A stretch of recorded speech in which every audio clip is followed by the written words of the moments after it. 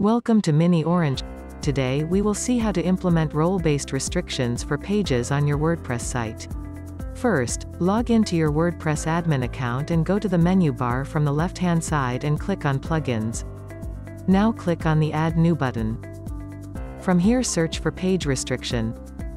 Now install the Mini Orange plugin for page restriction. After successful installation, click on Activate. Now, to restrict access to pages on your site, navigate to the Page Access tab. If you scroll down, you will see all your site's pages listed in a table. For any page that you want to restrict, click on the input box beside the page. All the WordPress roles will be shown in the drop-down list, and you can choose the roles that can view this page as per your requirements. Let's say you want to restrict the sample page so that only users with the author role can view it. For that, we will select the author role from the drop-down. The author role would be assigned to view the page.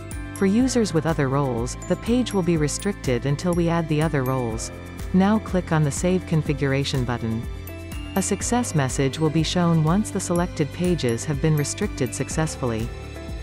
To access the sample page, right-click on the sample page, copy the link, and open the page in an incognito window. There you will see the following message. Oops, you are not authorized to access this.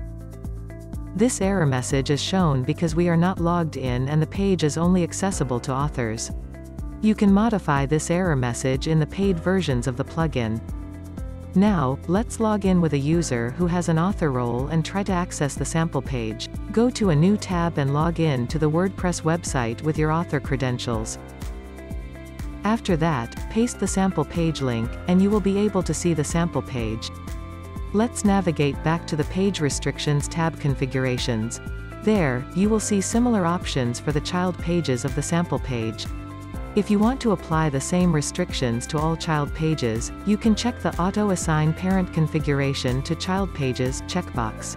Now click on the Save Configurations button.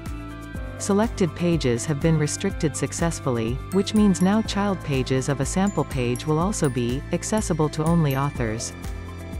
Check out the premium features of our plugin, which would allow you to restrict multiple WordPress elements like complete categories of pages, custom post types, taxonomies, and many more. You will also get multiple restriction options if a page is restricted, like showing a custom error message, redirecting to the WordPress login page, etc. Thank you for watching.